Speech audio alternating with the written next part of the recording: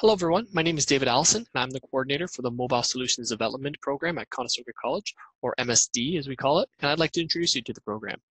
MSD is a 4-semester graduate certificate program which includes a 1-semester exploration of career management or an optional co-op in the mobile software industry.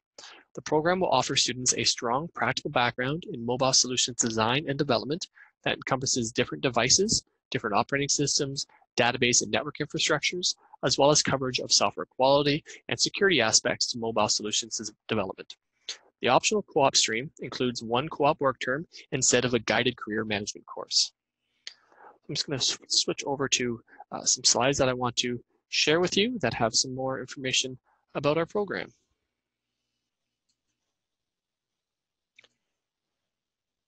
So the first thing I want to share with you is that this program is a bring your own device program. So all students entering the program are expected to bring their own device that they've purchased and own. So it's up to the students to have a computer that meets our minimum specified requirements, and it is up to students to maintain that laptop. So if something were to happen to it, you need to replace it. And you want to have that laptop ready to go for your first day of class. It's a 14-week semester, which sounds like a lot, but it's actually not a ton of time per semester. So we want to make sure we hit the ground running and we're ready to go week 1.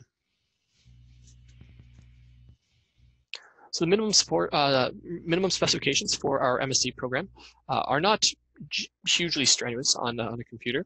It is a Windows-based program, so you want to make sure that you have Windows 10. If you have an Apple device already that you want to bring, you can do that, but you want to make sure that you have Windows on that device. With another piece of software like Parallels, for example, can do that.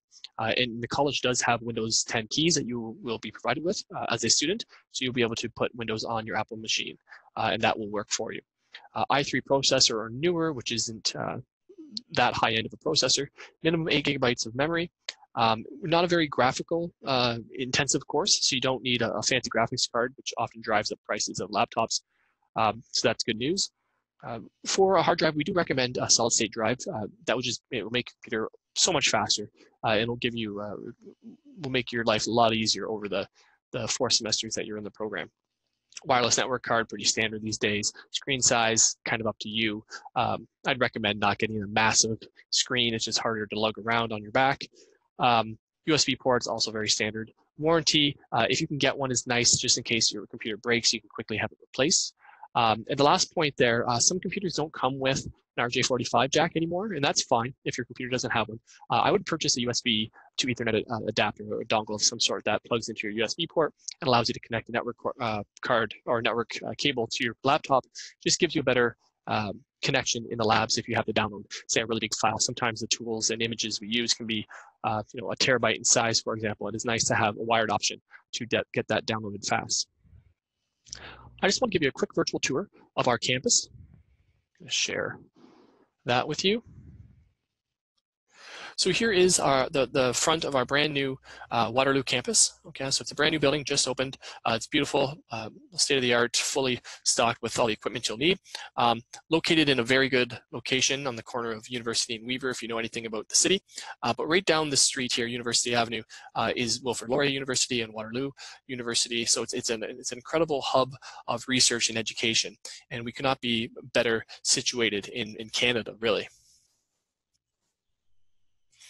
Going into the building, this is the cafeteria, a very popular location for students to sit and relax.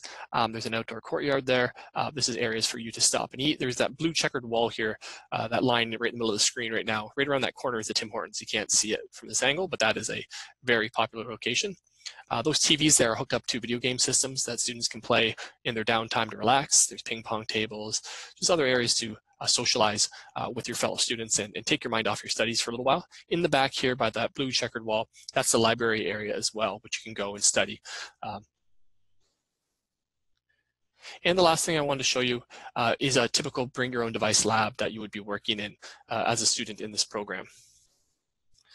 The bring your own device labs, you can see the size of them here. They hold about 35 to 40 students depending on the room, and they all look a little bit different, but they're typically like this, where you have a bunch of tables with spaces for students to sit, plugs for you to plug your laptop in. There's network ports there if you need one. You'll notice that there are monitors or projectors on every wall for the professors to use, so anyone, you can see what they're talking about or demonstrating from anywhere in the room.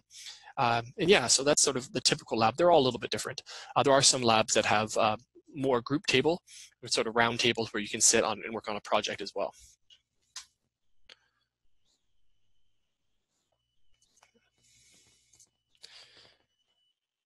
Some careers from the MSc program. Mobile software developer is sort of the tried and true, the bread and butter career that you think of when you think of MSc, but not the only one.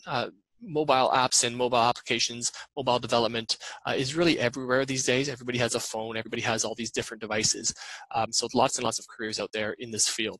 Mobile application developer, web application developer. So if you're not making a native app, but more of a web application, lots of jobs in that as well. App tester and app designer, mobile solutions tester, software quality control professional, or entrepreneur. A lot of people in this program that I know have gone and started their own little companies based on an app or an idea that they've developed either in the course or on their own, but using the skills from the program to start their own business and start their own service that they can provide and make some revenue from. Some frequently asked questions that I get a lot as coordinator of this program. What are the admission requirements for MSc? That's a big one that people like to know. You want to have an Ontario College Diploma, advanced diploma or degree or equivalent if it's not from Ontario, from another province or another country. That has an average of B, okay, assessed to Ontario standards again if you're not from Ontario, in an area. So it is MSc is a grad cert, okay, so it is a graduate level certificate. So you need to have some degree or diploma in something before entering this program. And it needs to be in either computer science or software engineering or computer engineering or some sort of technology field.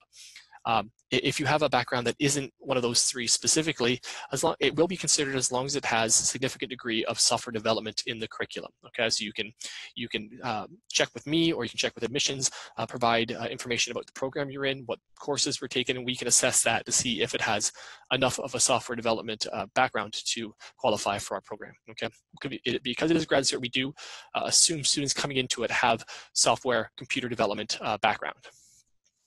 Applicants with the documents or transcripts from educational institutions from another country outside of Canada will need to have those documents evaluated for equivalency at an approved provider of credential evaluation services. Okay, so if you're from another country, make sure that you have your transcript compared for equivalency in Canada. Is co-op guaranteed? So co-op is a very popular option, and I get lots of questions about co-op all the time. So no, co-op employment is not guaranteed by this program. There's a number of available co-op seats each semester, which is determined by the labor market. Okay, so that number can fluctuate up and down a little bit, so how many seats are available. As well, every student accepted into the co-op stream must meet certain academic eligibility requirements. So there are certain requirements, a certain average you need to meet in order to be looked at for a candidacy in co-op, and then after that, there are only so many seats available. Once you're accepted into the co-op stream, okay, the students are then required to conduct an independent co-op job search, looking for that job that you'll do over your co-op, okay? So once you get accepted to the stream, you still need to find a job. Obviously, that we have a Department of Co-op Education that will help you. We provide job postings and teach you things about interviews and cover letters and resumes and that sort of thing as well to help you. But the actual doing the interview and finding the job and getting the job will be up to the student as well. So I mentioned that we have a co-op and a non-co-op version of the program. So how do they differ? Both the co-op and non-co-op streams are 4 semesters long. Okay, so no matter which one you take, your program will be 16 months in length.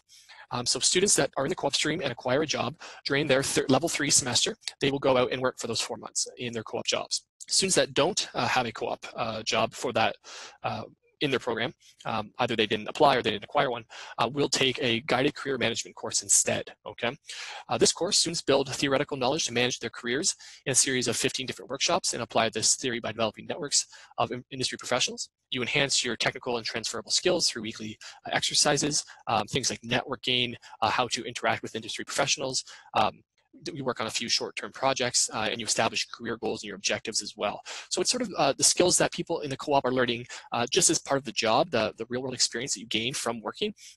This program is a really good alternative to co-op. It's not a substitute, but it's an alternative where we teach you these things that will help you hit the ground running when you graduate and are looking for a job.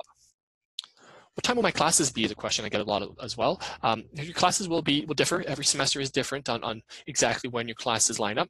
The earliest classes will begin as 8 in the morning, and they can go as late as 8 p.m. Okay, you generally wouldn't have a day where you're there, the full 12 hours. But in MSc in particular, just so you're aware, we do have a lot of very specialized instructors, okay, in the mobile development field, who teach at nights a lot. So students should expect to have classes scheduled later in the day, so up to 8 p.m. So just be aware of that. So my contact information is here on the screen, okay, is dallison@conestogac.on.ca.